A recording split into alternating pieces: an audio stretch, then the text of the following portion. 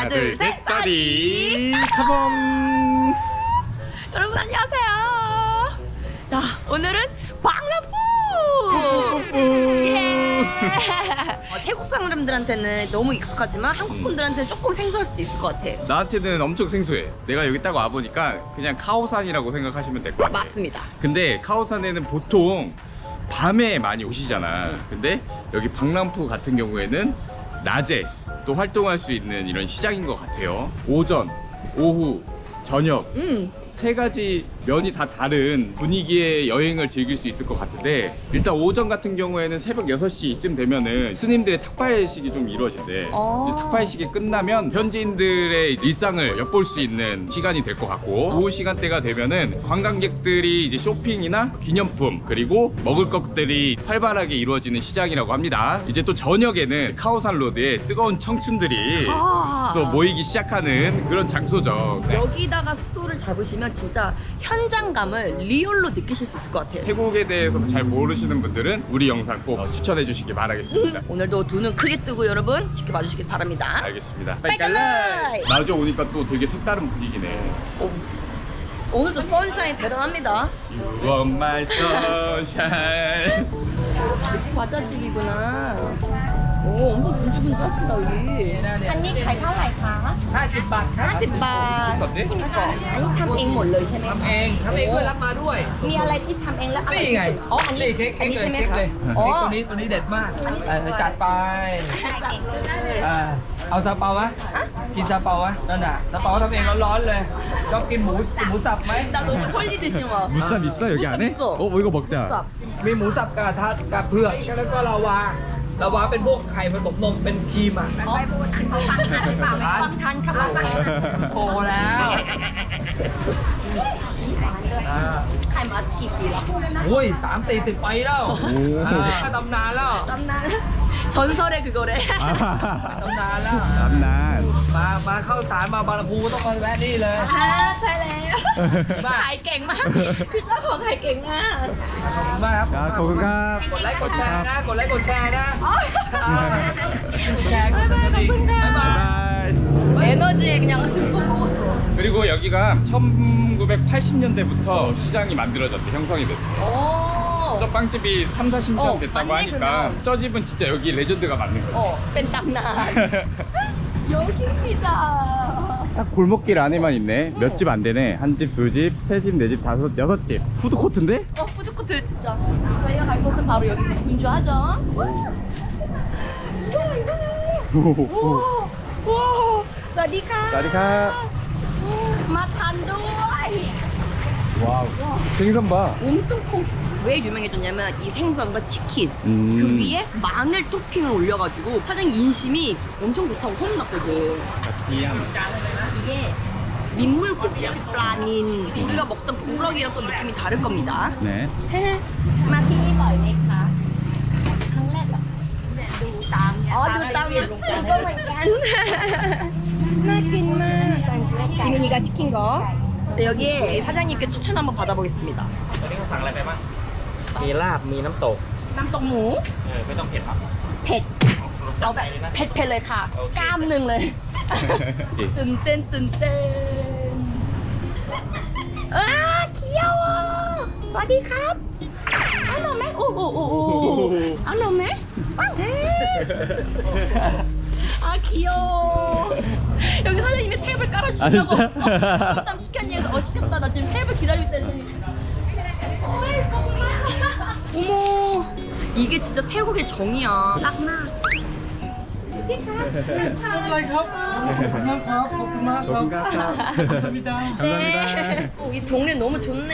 이게 이제 진짜 골목 시장의 매력. 빵빵나카. 이 골목은 일단 밸런스가 잘 맞아. 여기 주변 상인들끼리 팀적으로 커뮤니케이션이 되는 것 같아요.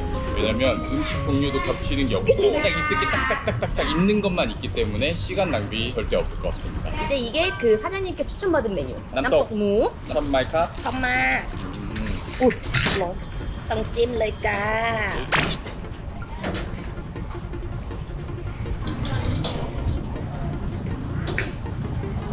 필 왔습니다. 제육볶음. 그지? 와, 뿔라라바. 콜라라 와우. 여러분 보이세요? 지민 햇빛 막ทำไมเขาให้เยอะจังเลยโอ้ทำไงดีจิมินแฮปปี้ว้าว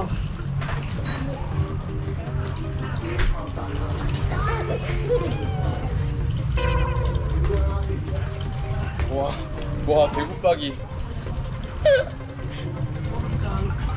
마늘 보고 통으로 그냥 같이 튀겨버렸어. 마늘 좋아하는 사람도 환장하겠다 여기. 뭐야 이거 등딱지 이거 뭐냐? 무기를 등에다가 꽂고 다녀. 대박이다.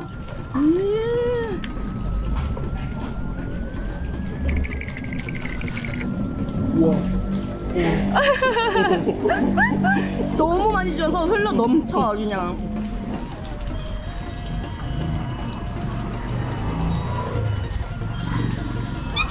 와 이거 소스. 민물 고기는 민물 향이 좀 있단 말이야. 어쩔 수 없어. 근데 이 소스가 다 잡아먹어. 오. 마늘을. 그치. 까티얌. 밥.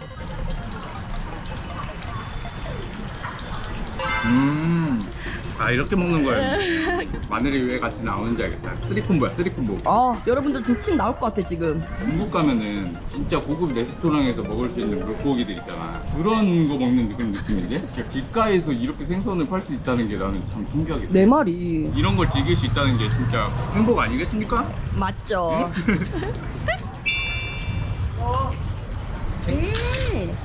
겉은 바삭바삭하고 속은 촉촉해. 지민이가 생선을 잘 못 먹잖아. 이 생선은 어떤 거 같아? 현수 말대로 민물고기라서 그런가 민물 향이 조금 나긴 해. 소스나 쏨땀 같이 먹으니까 그런 냄새가 이렇게 막 역하게 느껴지진 않아 나한테.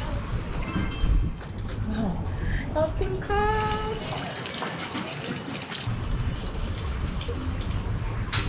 치킨 양념 미쳤다. 이건 소스 안 찍어 먹어도 돼. 그냥 먹어도 돼. 치킨. 아까 썸땀 빨리다. 별로 안 맵다. 거의 닭껍질이야, 생선 껍질이야 이게. 진짜?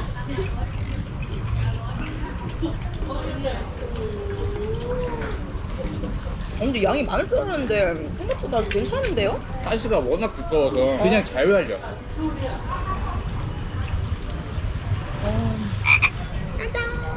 이거는 과일 쏨땀. 근데 조금 아쉬운 거는 제가 빨라를 진짜 펫펫 시켰는데 지민이 입맛에 펫펫은 아니야. 좀 더 매우면 더 맛있을 것 같습니다. 이게 신기하지? 이게 쏨땀이야? 쏨땀이야. 와, 쏨땀의 이름에 맞지 않게 상큼해. 디저트 먹는 것 같아. 진짜 여기 사과도 있고 포도도 있고 그래서 그런가 보다 디저트 느낌이. 내가 아는 그 쏨땀의 맛이 아니야. 맛있어. 옥수수의 달달함과 과일의 상큼함이 만나니까 건강 주스 먹는 느낌? 이거 진짜 별미야.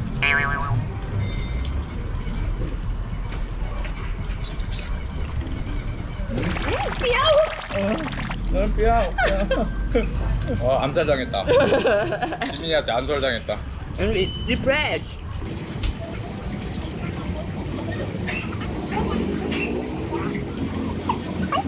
그럼 이거 플라라 컷이야? 플라라 컷, 플라 컷이? 잡아? 잡아. 잘 가? 이거 카이캠이네. 맞아. 와. 오. 진짜 세다. 와. 아 이거 한국 분들 이거 네? 카이캠이라고 삭힌 거예요. 진짜 병아리 향이 나. 삐약삐약. 아 어렸을 때 학교 앞에서 병아리 많이 사봤지. 저도 이거 드라마로 봐서 안 거예요. 초등학교 앞에 어떤 상인이 와서 병아리들을 깔아놓고 타는 거. 근데 진짜 그랬어? 태국은 안 그랬어? 나 때는 없었어 그런 거. 나 때는 그냥 코끼리만 다녔어. 지금은 그런 게 없어졌는데 옛날 나 초등학교 때까지만 해도 병아리를 이렇게 팔았어. 메추리, 병아리, 오리 막. 우와. 하루 이틀 지나면 애가 조금씩 힘들어 보여. 아. 한 3, 4일 정도 되면 이제 대부분은 저 우주로 가지. 쏨땀집이라 해서 쏨땀을 기대하고 왔지만 생선 따봉입니다. 지금 11시 40분이잖아. 한 12시 지나면 못 먹어. 아 이것도 없어? 없어. 한정 판매. 한정 판매. 리미티드. 잘. 때 콩까올리, 응? 김메디, 콘니누이. กินไม่ได้ใช่ไหม 김메달, 콘 인노이. 무슨 말인지 이해하셨죠, 여러분? 콩가올리 맛 티니 크랑넥 인마이다이. โอ้ ก็เลยกินได้คงเกาหลีชอบมาก แล้วอันนี้กินได้ไหม ๆกินได้นิดหน่อย โอ้แปลกๆไหม แป๊กแป๊กอะไรแป๊กแป๊กแป๊กแป๊ก 태국은 진짜 이 말이 신기해. 똑짜이. 떡자예요? 심장이 떨어졌어. 외우기 쉬운 표현이야. 맞아 맞아. 똑짜이 못 들어 이거. 아예 탁 떨어져 나갔다. 이런 뜻이 있어. 그러니까 엄청 놀랬다. 똑짜이네. 심장이 떨어졌어요.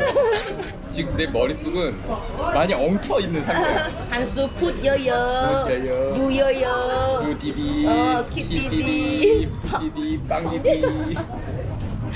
블랙 오렌지는 아메리카노 yen. ผมพูดเกาหลีได้เหมือนกัน 안녕하세요. 안녕하세요. 여기 메뉴 안녕하세요. 추천해 주세요. Do you mind if I like give you this one for try? Oh really? Yeah, must try. 감사합니다. 당신에게 행복을 기원합니다. 람로에 초키. 람로이 초키. 귀여워. 센스 있어. 여기 있어. 이거 따로 적어주신 거지? 응. 오.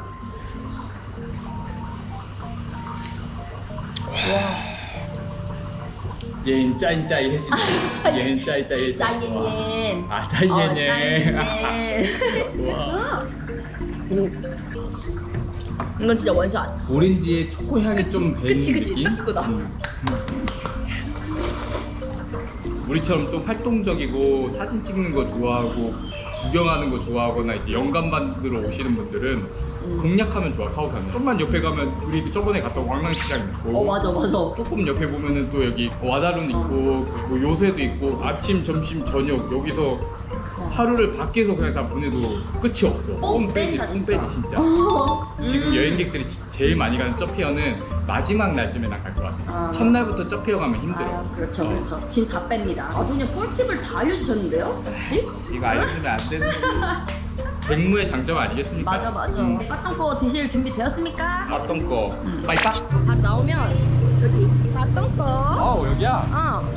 여기가 미슐랭도 받은 집이야. 빠똥거로? 네, 빠똥꼬로. 빠똥거로 미슐랭이라. 빵떡고 맛있다. 빠똥꼬 맛있다. 인가? 잘 가봐. Really? 빠똥거가 나도 몇 번 먹어봤잖아. 빠똥거를 먹을 때마다 드는 생각이 한국의 까백이라고 생각하시면 되고 서양의 치러스 같은 느낌이고 중국의 요우이야오 태국엔 빠똥거 이해하기가 이렇게 말하면 좀 더 쉽잖아. 맞아. 소스나 이런 것들이 조금 다른 것 뿐이지 튀김 방식이나 만드는 방식은 좀 비슷한 것 같습니다. What are you order? ปลาต้องกอครับเดี๋ยวแนะนำให้หน่อยครับปลาต้อง Speak Thai?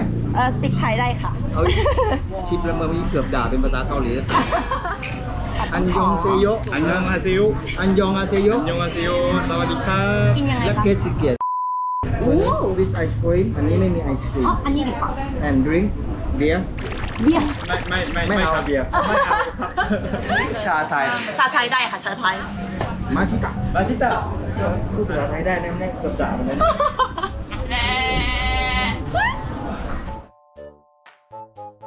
위에 코코넛 아이스크림 그리고 바닐라 아이스크림. 지금까지 내가 먹었던 빠똥꼬랑 완전 차원이 다른 음식이긴 해. 이거는 사장님의 추천. 신메뉴래. 아이스크림 올려져 있는 거. 알로이 마이 컵. 오, 오이 뻔. 어때? อร่อยไหม 맛있다. 이 사장님 손맛이 지금 있어. No have 어머머머머머머머. 잠깐만. Korean no have 네, 뭔가 어머머머. 신기해. 오. 일반 길거리에서 먹었던 거나 방캐 빠이빠에서 먹었던 그 빠똥거랑은 결이 틀려.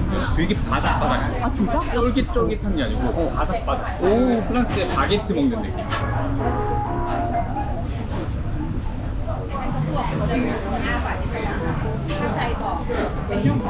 진짜 바게트. 그지? 바삭바삭하고 이거는 태국이니까 이 맛이 나오는 것 같아. 딱 코코넛 아이스크림에 맛떡고에 그냥 카카오. ฉันก็เลยพูดกับนายฉันจะเอาอะไรไปต่อเนี่ย 와, 너무 막 달진 않아서 먹기 되게 좋아. 빨카 빨카. 갈라. 땅땅땅땅땅땅. 여기 이렇게 쭉 가다 보면 또 방람푸에 유명한 똠양꿍 집이 하나 있대. 여기다 똠양꿍 집. 와우. 비주얼이 와우. สวัสดีค่ะอ๋ออันนี้คืออะไรเหรอคะ 맛만. ทอดมันโอ้อันนี้ไข่ดีใช่ไหมคะ นี่200แค่ อ่าแล้วก็ข้าวสวยหนึ่ง คนไทยค่ะ เชื่อเปล่าคุณแม่เชื่อไหม ขอต้มยำกุ้งแซ่บๆนะคะทอดมัน한수는 처음일 것 같아. 근데 아마 새우 살로 만든 거거든?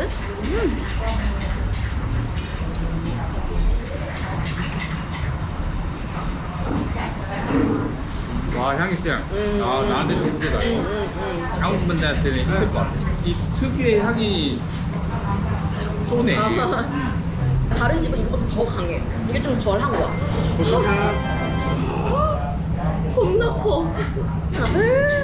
잠깐만. 똠양꿍 200바트씩 비싸네 했는데 아니네. 아니야. 이거 4마리 들어가 있어. 와. 우리가 또 똠양 좋아하잖아요. 그렇죠. 내가 또 똠얌박이죠. 똠얌박. 네. 진짜 맛있어. 맛있어? 어머 여기 미쳤다. 나 인생 똠양꿍 될 것 같아 이제. 이렇게 큰 새우가 들어간 똠양꿍은 나 처음 봐. 나도. 오, 개쩔다. 스티키는 많이 넣어달라고. 많이 넣어달라 해야 되지. 응. 보약이야 보약. 와, 여기가 이렇게 와서 드셔도 되지만 보통 똠양꿍 싸가서 집에서 많이 드시더라고요. 왜 싸간지 알 것 같아요. 오, ใหญ่เบ้อเร่อเลย 와, 잠깐만. 여기 사장님 화끈하시네 진짜. 손 너무 크시네. 와 어떻게 똠양꿍에 이런 새우를 넣을 생각을 하셨지? 이거는 거의 새우가 아니고 랍스터 아니야? 진짜 똠양꿍 좋아하시는 분들은 여기 오시면 진짜 후회 안 하실 것 같아요.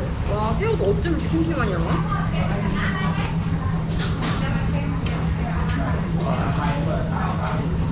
아까는 짜이엔 했잖아. 짜이형. 여기 똠양꿍 두 가지가 있었거든요. 하나 200바짜리, 150바짜리. 200바짜리 추천, 진짜. 왜 똠양꿍 맛집이라고 하는지 저는 이해가 됐습니다. 코코넛도 있고, 이게 약간 계란같이 몽골몽골한 것도 있는데, 이게 새우 그 내장 그 맛도. 200바트 아깝지 않습니까? 그냥 주세요, 이거. 그래 주세요. 와, 엄청 커요, 이거. 맛이. 와. 진짜 푸짐하다. 국 하나 시켰는데 왜 이렇게 푸짐해? 오.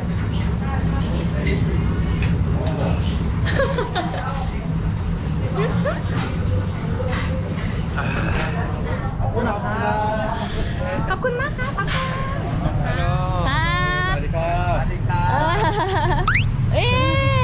태국의 그 동네 물가를 알아보기 위한 가장 간단한 방법이 뭔지 알아? 뭔데요? 코끼리 바지의 가격을 보면 돼. 왜냐면 그거는 꼭 얼마라고 써져 있잖아. 와, 좀 센스 있는데요? 아 그럼요. 유튜브 쇼츠를 위한 이제 정보짤. 아이고, 코끼리 바지를 만났네요 또. 어머, 아잉? 어? 너무 귀여운데요? 와우, 와우. 집에서 입고 사갈 것 같아. 이거 이뻐, 이거. 이거. 좀 화려해야 돼, 코끼리 바지. 앉는 값. Where are you from? I'm Nepalese. 오, 안 있는 값. 이쁘다. 조개? 조개. 잘 값. So much.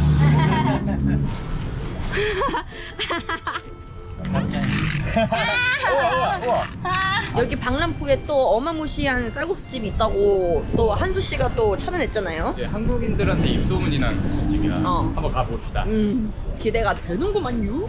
이제 슬슬 여기 이 동네에 백패커가 보이고 그치. 있지 않아? 백패커들은 물가가 비싼 곳은 안 가. 젊을 때 세계를 여행하는 그 경험을 쌓는 거에 대한 목적이 강하기 때문에 싸고 가성비가 있는 동네만 가게 되거든. 어. 아직 이 동네는 착합니다. 아 그래서 우리 되게 오늘 착한 사람들 많이 만났잖아. 그렇지. 여기입니다. 오이 와. 오. 찌라. 이거다. 오 냄새 개 좋아. 와우 색깔부터. 이게 이제 옌타포 남사이 셀렉 룩친. 땡땡. 이게 수제 어묵이라는 거잖아. 기대가 좀 됩니다. 오 국물이 시청푸네. 예. 엄청 좋아. 나 지금 심쿵했어. 시큼달콤 맞네. 내가 좋아하는 그 맑은 소스. 진짜 어묵탕이야. 진짜 여기서 해장 각이다. 여러분 여기는 한국 분들 특히 태국 쌀국수 잘 안 맞으시는 분들은 이거 드시면 돼요. 거의 부드러운 스펀지 씹는 거 같아요. 이게 신의 한 수야. 나 원래 옌타포 별로 안 좋아한단 말이야. 이 집은 진짜 먹을만하다. 너무 맛있다. 여기 국수는 다 맛있을 것 같아요. 이 어묵의 베이스. 이것도 꾸에띠아라고 하는 거지? 이게 삐떼오지. 뼈뼈의 세계는 무궁무진해. 어마어마해 진짜.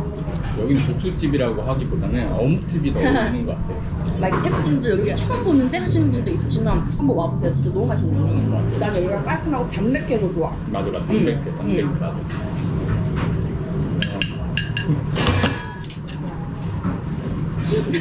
지민이 많이 힘들어? 응. 양해 우유. 담담말 와. 또 올 집이야 또 올 집. 나 또 올 거야. 여기는. 시바. ก็สวยสีฟ้า 100 บาทใช่ไหมครับ ได้ครับ ครับเอาครับ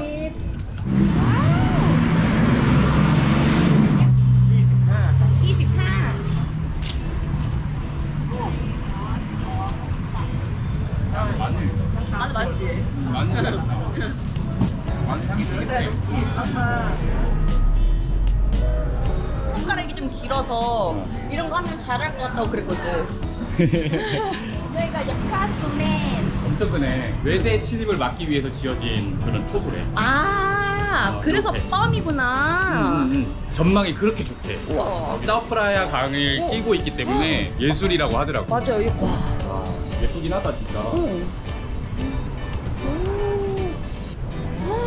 오호. 선셋이 그렇게 예쁘다고 얘기한답니다. 와 진짜 예쁠 것 같아. 오. 와 나무 겁나 커.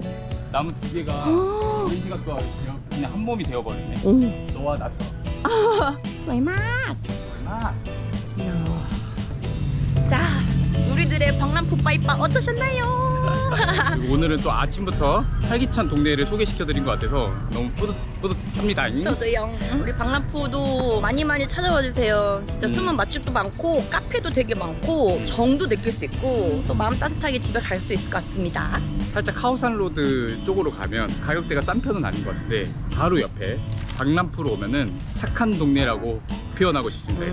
그래서 한국 분들도 여행 오시게 되면 카오산 쪽 새벽 그리고 오후 그리고 저녁 이 타임으로 한번 쭉 둘러봐 주셨으면 좋겠고 다음에 우리는 오전 타임으로 또 한번 도전해 보겠습니다. 네! 다음번엔 더 활기차고 재밌고 신나는 영상으로 찾아뵙겠습니다. 모두들 안녕! 안녕!